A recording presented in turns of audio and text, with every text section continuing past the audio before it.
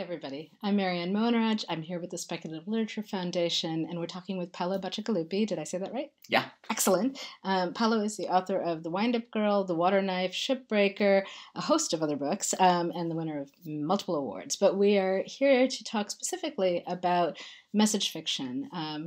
It can be very challenging when you're writing around different political issues. A lot of Paolo's work is ecologically centered, and being able to address the issues, some of which can be quite dark, in a way that doesn't come off as a polemic, as a lecture, the way you might if you were writing a nonfiction piece. Yeah. So Paolo's hopefully going to help us see, like, what are some of the ways he's approached that.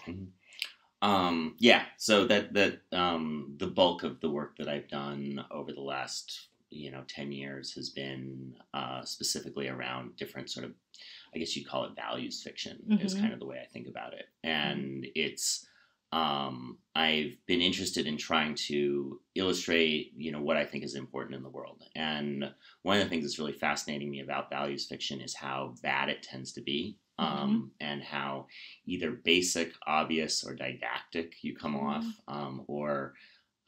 and so I feel like one of the things I notice a lot when I'm talking to people who are writing values fiction is they're saying, the man's keeping me down. They don't understand. Like, they don't get me. They don't see the problem with the world, or they don't take this seriously. And almost always there's a moment where we put the responsibility for that on the editor who's rejecting us, or the publishing house or whatever, or the society at large who doesn't appreciate our values. And a while back I started thinking that there's this fundamental truth in publishing, which is that this is a commercial operation. They need to print X numbers of books and they need to sell them. And so it's a units game. And in fact, the first novel that I ever wrote, which was rejected along with 4 others. That's comforting. Yeah. That's the other thing about like writing any kind of fiction is keep going.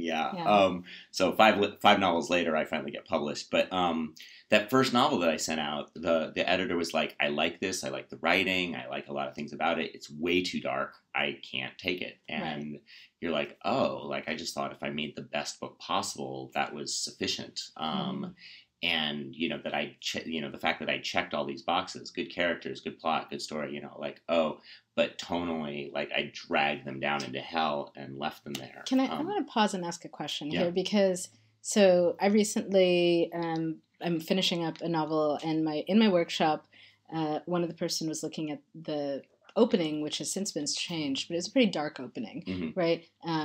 And she was sort of saying, like, I would put this book down. It's just too depressing, and it's she wanted something that had more potential of hope and light to be able to keep going. And I was pretty resistant to this, and then I ended up coming up with something that I was like, oh no, I like this other version better than the one I'd done before. But if someone says, no, I really need the dark opening, or I need the whole book to be dark, I wonder whether you're willing to say, like, I'm going to indie publish this, or I'm going to give it to a small press that's willing to take a chance on it, and I'm sort of accepting that means I may get 50 readers and be done, right? I think when you're talking about those kinds of things, what we're really talking about is values of writers, basically, and what you want to get out of your writing. So, and as long as your behaviors are aligned with what you want to get out of your writing, then whatever you choose is correct, right? I want to stay absolutely true to my vision, and I do not care about its commercial potential. I do not care whether I only get 10 readers, but I have been true to my vision, and that was the most important thing. That's a valid artistic choice. If you do that and then you complain that, like, nobody loves your writing, well, now you're not aligned. And so that's the question is, do you want to be published in mass market? Do you want to be on the front shelves of Barnes and Noble? Do you want to, like? Well, and if you have a message you're trying to get out, right? You may want to be read by more people. So if you do, you may want to try to figure out a way to have a conversation with these, really commercial publishing houses. And so going back to the idea of that first book that got rejected, it was like, oh, these guys are thinking, I need to know I can sell 5,000 copies, or I need to sell 10,000 copies, or whatever the thing is, and and that's the fear that the editor has, where they're like, my job's on the line. So you're talking to that machine where they're like, I need to actually be able to make a pitch, and next year when I make another pitch, people for them to believe me. So so recognizing that, then you start thinking like, are there, and a lot of people I feel like sort of move into these camps where it's like, you can either be true to your art, or you can be a commercial sellout hack, fucker. Right. and those are, this is all you've got. Right. And to me, it really was more like, okay, so this is the puzzle box that we're working with, which is like, I've got my values. There's the commercial space that I want to be in if I want to like transmit my values. Is there some kind of win-win? Right. And you're looking for that idea that that there actually is. If you're a clever monkey, you can figure out the win-win scenario. And so a lot of my early work was trying to figure out what's my clever monkey version of like the win-win, where I get to talk about exactly the things I want, and the publishing houses are like, no. So you and I had a conversation about 5 or 6 years ago, where we had just met, and I was envious of the fact that in your career at that point you'd written The Wind-Up Girl, you'd written Shipbreaker. You seem to be working in multiple genres and styles, and I'm someone who has like a new idea every 5 minutes, and they don't all track into one easy marketing category. And I sort of came to you and I was like, well, how did you manage to be able to be allowed to write all these different things? And what you said at the time, I think, was that Wind-Up Girl was so... I don't remember anything. Well, no, go on. I deny it all now. You might not agree with it now, or you might, but one thing you said was that because Wind-Up Girl was so commercially successful, it ended up giving you more freedom with editors willing to take risks on some of your other work and giving you just more flexibility. And so maybe that sort of speaks to, I'm imagining that someone paying attention to this would be thinking, well, do I want to compromise, find the win-win? Maybe that win-win also makes other things possible, right? No, it's absolutely true. I think it was probably about Shipbreaker, actually, because there was this thing where, speaking specifically about a book, so looking at something like Shipbreaker, I knew that I wanted to talk about sustainability. I knew I wanted to talk about global warming. I knew I wanted to talk about resource depletion. But to teenagers too, right? And I wanted to talk to kids about this thing. So there's my values, and then there's this idea. I flat out, like, I'll be honest, I want to earn a living too, right? And got a family to support.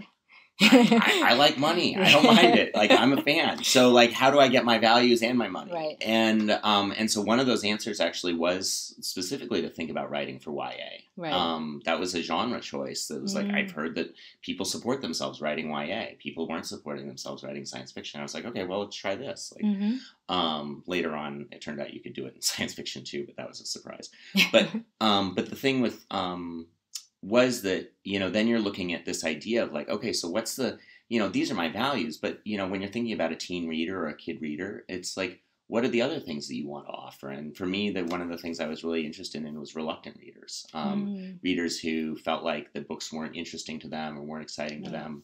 And so I'm thinking, oh, what's the story I want to give here? Not just like what my message is, but what's the joy for you as a kid reading this? Yeah, my son's a reluctant reader, and until he encountered the Percy Jackson books, and he latched onto them incredibly hard, and he listens to the audiobooks over and over and over again, and it's really given him a passion for story, which is opening doors. Yeah, so, and I did the same thing when I was writing Zombie Baseball Beatdown, which is a middle grade book, and I was interested in the same ideas, like how do you give the gift of story and then talk about some big things, and what you're looking at in a lot of cases with something like Shipbreaker, and also certainly in the adult world when I was writing something like The Wind-Up Girl, I have values that I'm thinking about. I'm concerned about resource depletion. I'm concerned about global warming. The number one thing that I see going on when you write values fiction is that you tend to break things into a plot structure that's going to be the good guys versus the bad guys.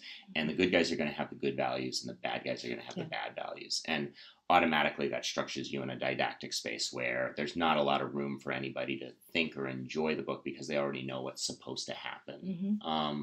So oftentimes what I'll do instead is I'll try to make my environment make the argument about what my values are. And this is why I end up writing a lot of dystopian or broken worlds, is I say, okay, so if we run out of resources and we didn't plan and we sort of let the poor all go and we just, sort of say, screw it, like, what's the future look like? And you sort of spin that out. You say, the sea levels have risen, New Orleans has been drowned, there's all these different things. And now you just get to tell a story not about, like, who has the good values and who has the bad values, but a story of a kid trying to survive in this world that, we as adults in this present moment built. And so, you don't have to have those characters say anything about, gosh, if only we'd recycled more, or if only we had, it's like, you see, if only we had, like, we wouldn't have given these kids this terrible, difficult life tearing apart these old oil tankers. Do you try and offer solutions? Because I feel like that's sometimes where I see message fiction going awry is, and so I think of Cory Doctorow, right? Mm-hmm. And I love Cory's work in many ways. But I think on occasion his economic analyses and he has such a desire to see the working class triumph, right? That sometimes I feel like that interferes with his story. So like for the end of For the Win, I found it implausible, right? That all of these worker collectives ended up just triumphing over these massive corporations in a relatively easy manner. Right. And so maybe if you could talk a little about how that, like, I don't even know I'm trying to think whether you present solutions really. So I almost do it in the same way that I do, I almost do it in the same exact way that I do, present the problems, is that those things become background objects that populate the story. Right. So one of the things I was interested in Shipbreaker was I was interested in renewables and the opportunities for renewables. And so, it's really hard actually to write about how cool wind turbines are in a story. But, wind is interesting. And I was interested in okay, so what about, a new age of sail? What if we had a new age of sail where we stopped using carbon to move goods and services around, goods around the world, and instead went back to sail? And we had a global economy based on sail and literally based on canvas and wooden boats. And so you think, okay, so what would the future be if you said we're going to use sail, so it's going to be low carbon, but it's going to use all of our technology prowess. And so what would we build then? And so you end up with clipper ships with, high altitude parasails or hydrofoils or all these things. And suddenly you're sort of talking about an inspiring technology. And I think in science fiction, this is hugely powerful stuff. Like these are, This is what I've heard referred to, at least with the eco stuff, as solar punk, right? Is instead of a grim version, here's the hopeful, inventive, ecological future. Right. And so for me, there was an opportunity to sort of pair a story about a kid who's tearing apart this ancient oil tanker and struggling to survive. But out on the water, he can see these beautiful sailing ships. And the idea is if I can get out there, if I can get onto those ships, my life gets better. Right. And so then you can kind of encapsulate a couple of different ideas, both the wreckage of the world, the unplanned and ill thought out world, and also the opportunity of something better. And there's something there that for me was really powerful. And, but it's not necessarily boom, boom, boom, we need to build more sailing ships. Right. It's isn't this a cool idea? Right. Wouldn't these be neat? What if we did more with this? Do you think that, I guess I'm wondering, do you see pitfalls for when people are trying, other pitfalls that we haven't discussed yet, maybe when people are trying to write message fiction, ways that they go awry, that when someone, I feel so for example, my own work has a lot to do with race and national politics. And I feel like there's a lot of singular solutions, right? Here is a chosen one who is going to lead the people in a resistance battle. We're here in Dublin at Worldcon, so I've been looking at a lot of Irish post-colonial history. And so the narratives often get framed as, here is a set of heroes. And I think genre is particularly susceptible to that, right? The chosen one narrative. Yeah. And so one thing I prefer to see are a polyphony of approaches in a story where there's some people who are doing a worker collective and there's some people who are trying to mobilize the economy in certain ways, and there are some people in active politics and there's some people burning down the system, right? And seeing how all of that together interacts. And so I don't know if any of that sparks anything for you in terms of like your approach or other people's approaches. I think so. The things I think about when I'm like thinking about like trying to, like, okay, I want to illustrate a bunch of approaches or something. Mm-hmm. So something like the water knife, where I was writing about drought in the Southwest and climate change. The I wanted to sort of illustrate people who'd planned and people who hadn't planned, and so Phoenix is a devastated city where they hadn't done a lot of planning and they've really been impacted by long-running droughts and stuff like that. And Las Vegas is a place that really looked around and said, oh, like bad stuff is coming. We need to start building these really highly efficient arcologies. We need to really be planning. We also need to be sort of weaponizing ourselves and going after other people's water and stuff. But they're really hard-eyed about like trying to, and so you see the idea was that, you're illustrating a couple of different perspectives on like how they engaged with the world. The way I think that relates is that you still can't say like, have any of these people specifically espousing their values exactly. It's far more interesting to have them be fully realized. And this is the thing, you really want them to be interesting characters, people with their own hopes and dreams, their own motivations. I have people like Catherine Case, who's the head of the Southern Nevada Water Authority. So she's the water, sort of czar. And she's a really hard-ass character. And she's also, I hope, somebody who's presented as being like, this is the world I see. I am not here to like, I'm not here like to be mean. I'm here to like make sure that Las Vegas has water. Right. And her, her portrayal, and then Angel's portrayal as her water knife who goes out and actually blows up other people's water treatment plants. Like, what motivates him to connect with this woman and to work for her and to go out and do her dirty deeds and stuff like that. And then to get to the other side of that, who are his victims? Right. And what are their perspectives and stuff like that. And the more you're like presenting people as like fully lived in people who have a reason for being the way they are, for doing the things they do, and then having them run into real conundrums with the things that they believe. Like, it's not like, oh, I'm clearly my right path, but they're challenged in some way, and their right path might be the wrong path, or their immediate path might end up having to veer. That's where story gets you involved, and that's where, the reader, can start living with the character instead of watching them as kind of like paperboard cutouts representing ideas. Yeah. I'm not sure if it was you. Might have been you who actually made the comment about Gene Wolfe. Did you? No, somebody else.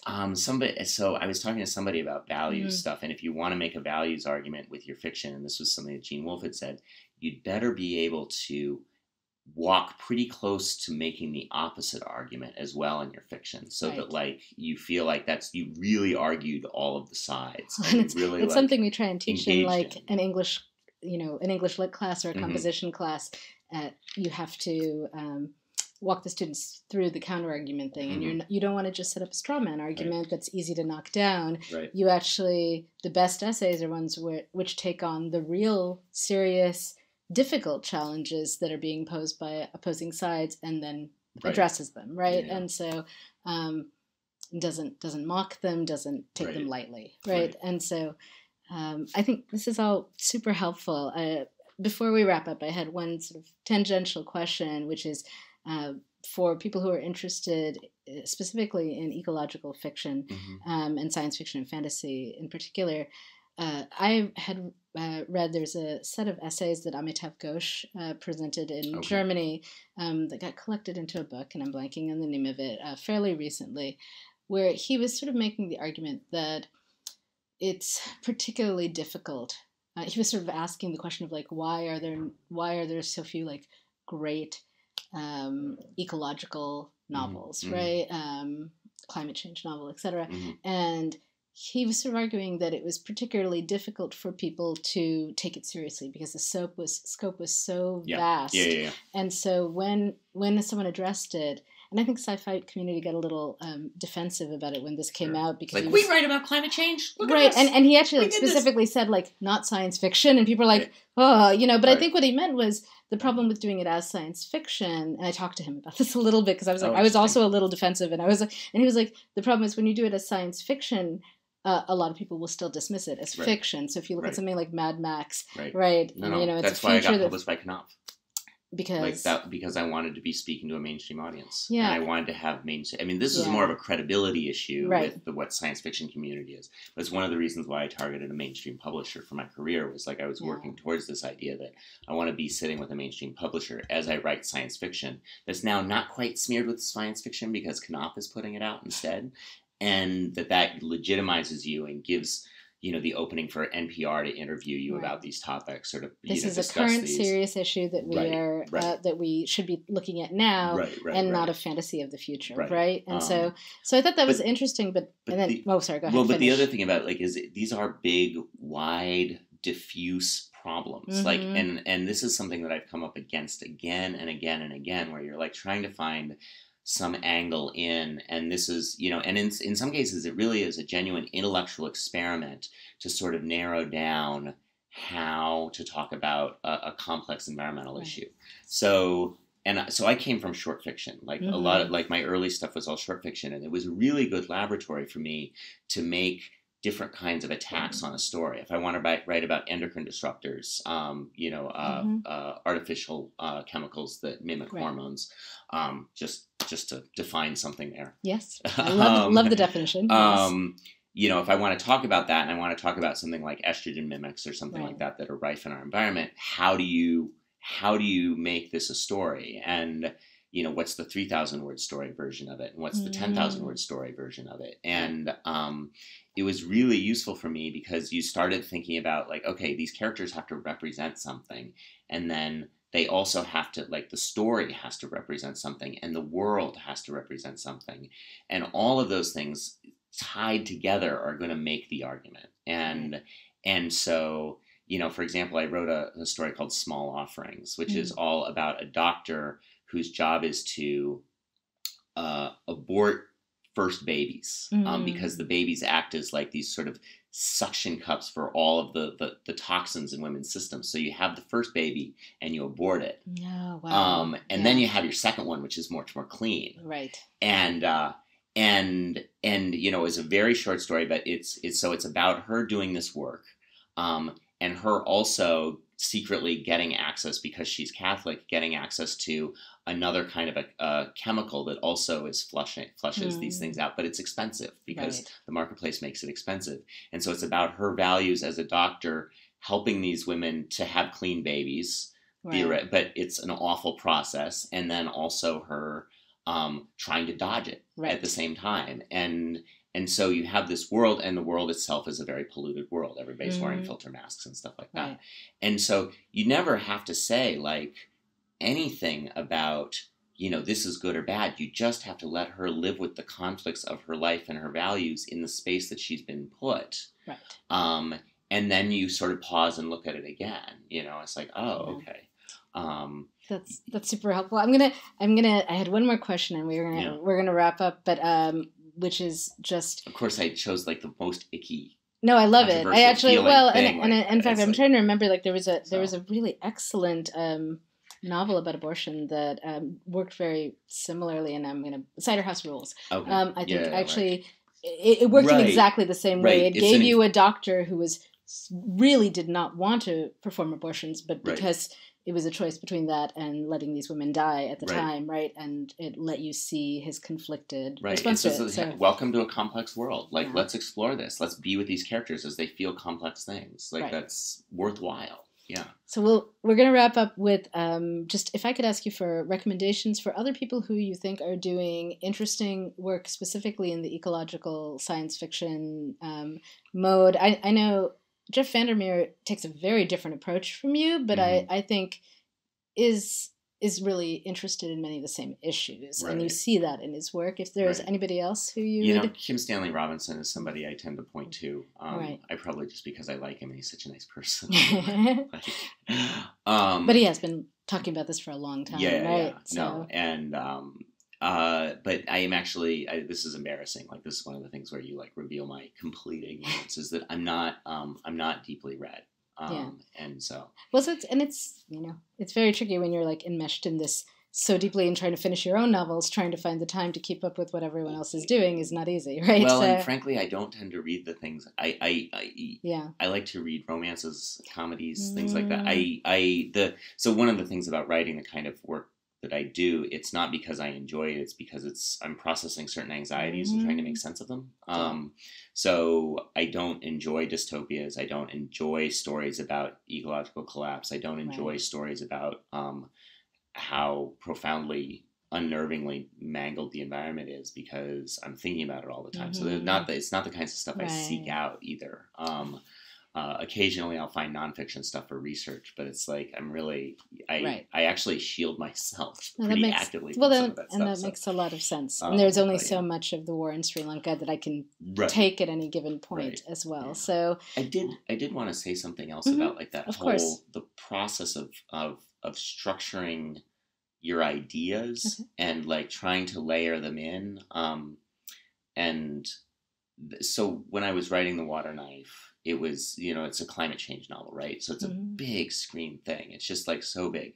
And so that was like this process where it was like, okay, I'm going to write about climate change. And then, okay, I'm going to focus on drought. Okay, where am I going to put this? Okay, I'm going to put it in the American Southwest because it's a vulnerable area. Okay, how am I going to play with the ideas? I want to have people who plan. I want to have people who don't. What kind of characters am I going to use? Well, I'm going to have one guy. I'm going to have a water knife who goes around and blows everything up and takes water for Las Vegas. I'm going to have a journalist so that I can talk about sort of the high, sort of the intellectual layer of what's going on in this world. She can go and interview anybody. She can think about the larger intellectual, meaning of what's kind of going on as well. She can be your sort of proxy sort of narrator for describing some of the world and the meaning of it. I wanted to have a climate refugee. I wanted to have somebody who's specifically been directly impacted. And so that's where like Maria comes from. She's been taken out of Texas because it's already burned up and dried up. And then she's made it as far as Phoenix, but she can't go any further because there are border controls everywhere. So you get to watch, this is a have-not. You get someone like Angel who's fighting for the haves. Right. You start seeing with these perspectives, you start being able to live inside of the direct human impacts of the world. But then you want to also build the world in a way that it's illustrating again and again. We're talking about climate change. We're talking about drought. So you're looking for details that allow you to do it. And so when you're building the world, you're looking for how many times can I reinforce the idea of water scarcity?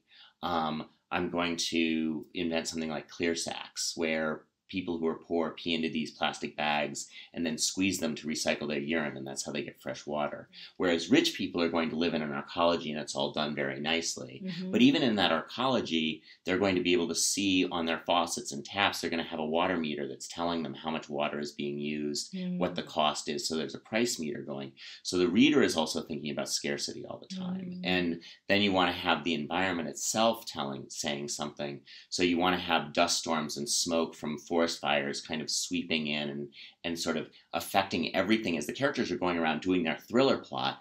This is the world. And so if you do enough different pieces all together, it starts to build an almost claustrophobic space where you cannot stop thinking about the implications of long-term drought and climate change. And it's like all of these pieces all together. And then you're going to have a plot about water rights. Right. And so every single layer is functioning to say one little piece about this much bigger idea. And that's kind of the